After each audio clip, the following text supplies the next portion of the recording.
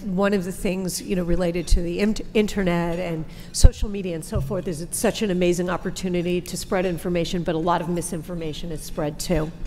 And it's so easy for some of these myths to get perpetuated. And there actually is zero truth to the concept that any type of deodorant increases the risk of breast cancer, no matter what the content is.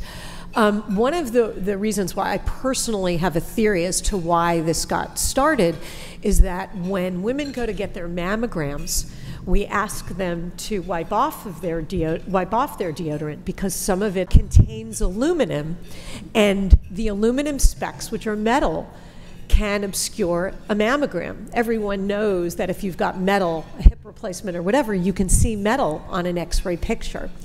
So my personal theory is that myth started getting perpetuated because women were asked while they were getting their mammograms, are you wearing deodorant? What kind? Does it have aluminum in it? And let's wipe that off. Because you can actually see on a mammogram if someone has deodorant, little white specks of the aluminum when you get up toward the armpit area.